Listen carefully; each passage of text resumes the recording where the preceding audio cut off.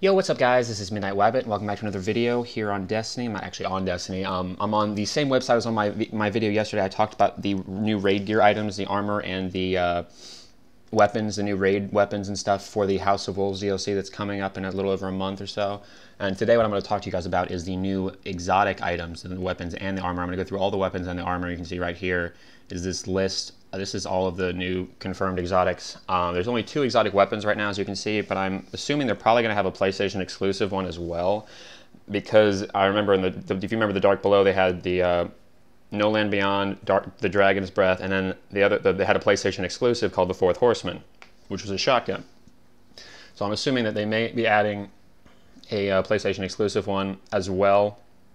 I'm not sure if they're adding the Fate of All Fools, which is that exotic scout rifle bounty that I'm not sure if they're actually adding that in now or later on, but anyway, let's go ahead and get into this. I'm going to talk about the weapons first, and then we're going to go into the armor, and I'll talk about all of that with you guys. The 347 Vesta Dynasty is a scout rifle. It's an exotic scout rifle. And now my internet's not working. There we go. Okay. And you can see it's got pretty cool blue and gold color combination there. The attack values are not known on any of these, so unfortunately, stupid ads. Kill myself, I swear to God. Anyway, the unique ability, it's right here, it's called David and Goliath, and if you guys remember the story, then I'm not going to go into the story right now, but I mean, most of you guys probably know what that is. If not, you can look it up. David, precision kills temporarily increase the agility stat for 15 seconds, and Goliath, non-precision kills temporarily increase your armor stat for 15 seconds.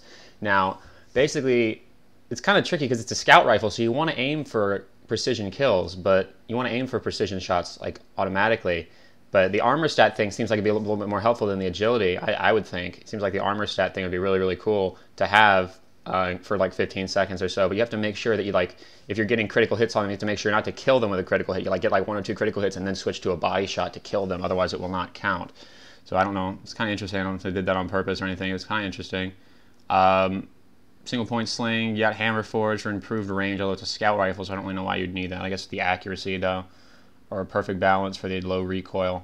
And then you got life support. Recovering from any near-death grants additional ammo and briefly increases reload speed. And you can't really tell from this like what kind of scope it has on it, but it's an exotic, so you don't need to choose the scope. It just comes with a certain scope, but you can pick this kind of stuff right there. Now, this I'm actually really excited for is the new shotgun coming called the Lord of Wolves. And this is it's really, really cool. You can see it looks pretty cool. It looks like, I don't even know, it looks like, almost like, honestly, I have no idea. It looks like a wonder weapon from Zombies almost. It's got a pretty low range, and there's nothing to increase the range, which does kind of suck. But anyway, it does solar damage, and what makes this gun cool, and I'll show you guys that, is the special upgrade, which I'll get to in a second. It does cause solar damage by itself, and you can see definitely want probably want this one to increase the range, because you definitely don't want a penalty to range with something this with that little range. Got the hip fire increase right there, obviously damage upgrades. You have lightweight. You can do flared magwell, I probably would go with, because it has a 5-round magazine, and you don't really need low recoil if you're up close with a shotgun. You don't really have to worry about that, so I'd probably go with flared magwell. That's just me. Got your damage upgrades. Now the cool one here is called Devil's Touch, and stacking rapid hits with this gun has a chance to set your target on fire, which means like if you hit a target with like two or three or more consecutive shots from the magazine, you have a chance to set the target on fire and do damage over time, as well as it already does solar damage on its own. But like if you hit a target, like I'm assuming each time you hit a target like in a row, the more shots you land increases the chance of setting the target on fire. So probably if you do the whole magazine, it's probably almost guaranteed to set the target on fire. If it's like a wizard major or something like that has a solar shield, that'd probably be pretty helpful. Or in Crucible, actually, probably be pretty good. If you can get like 2 shots on someone, but they're too far away for you to kill them, but it actually lights them on fire and it finishes them off, probably be pretty helpful for that as well. Seems like it'd be pretty. It seems like it's going to be a pretty good gun, I think. Like I said, I really am excited for the Devil's Touch thing. I think that's going to be very, very cool. But anyway, let's move into the armor here in a second. I'm just going to go ahead and go through all of the armor with you guys real quick. I'm not going to spend too much time on each one, but you can see there's 3 for each class. There's got Titan stuff, and why is there an ad there? I swear to God. It's got Titan stuff, Hunter stuff, and the Warlock stuff. We're going to start with the Titan stuff. It's at the top here, and as you can see, the light level and the is inaccurate, and the armor stats are inaccurate. Like I said, just like on the raid armor we had yesterday.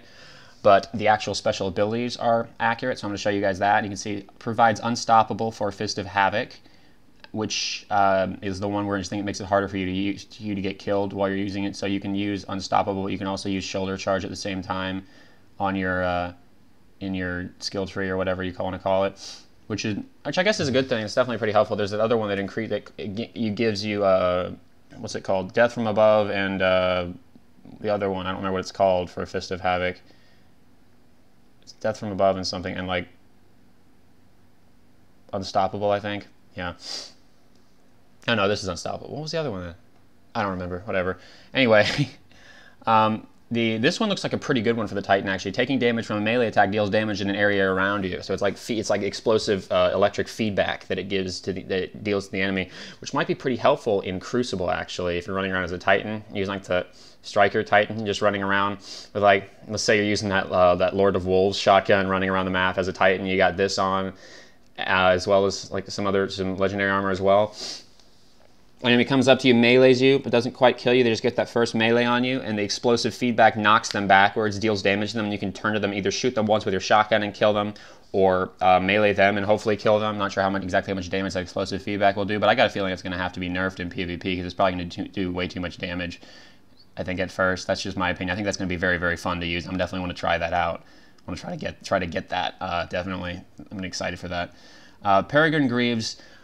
The Shoulder Charge deals bonus damage when activated in the air. So if you're in air and you jump up in the air while Shoulder Charge is active and you use Shoulder Charge, it deals bonus damage. I'm not sure exactly how much bonus damage it does, but I'm sure we can do some tests and stuff once it actually comes out. I can actually test it. I'm definitely going to test it to see like the exact value, like how much more damage it actually does, because I'm curious of that. We're going to move on to the Hunter stuff here. The Hunter Helmet, kind of an interesting thing. It significantly increases your weapon's accuracy for a short time after jumping. I don't know if that includes being in midair, because if it does, I mean, that might be kind of helpful if you're in midair. Increases the accuracy, because it's kind of hard to have good accuracy while you're in midair. But if you actually have to land first, I don't know if I really see the value in that. I'm not entirely sure. It may end up being very, very good. I don't know. It depends on how much the accuracy is increased.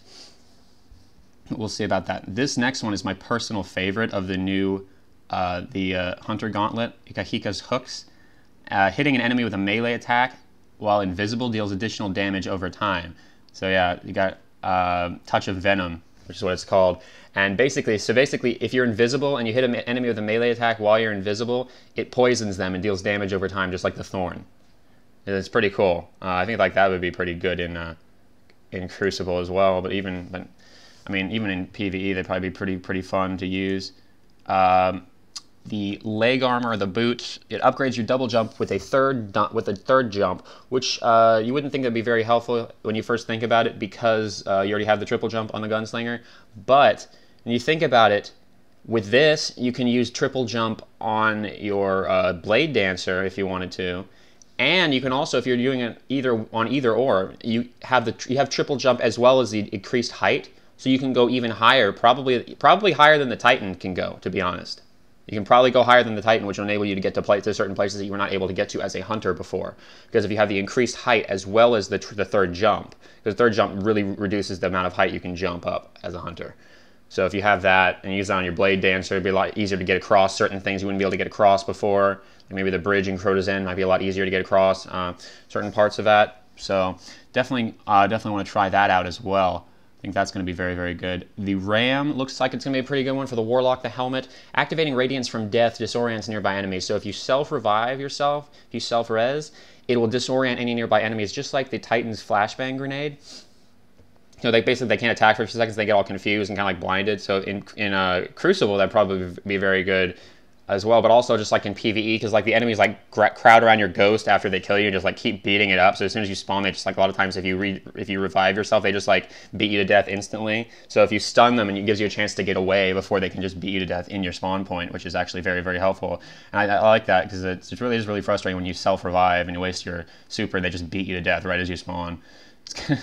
But the Purifier Robes, enemies killed with Ignite effects explode. Now, this basically just means your grenade, if you light them on fire with a grenade, or your Scorch ability, you just light them on fire. If they get killed by that, they will explode. Or even the Lord of Wolves shotgun, like I said I wanted to. If they get killed by the ignite from that, that is technically fire damage. They will explode from that as well. So if you shoot them like 2 or 3 times with the Lord of Wolves, they light on fire and they run around a corner into a bunch of teammates and they die, they will explode and probably kill all the teammates around there. So you may end up getting like a multi-kill from that. So that's pretty cool.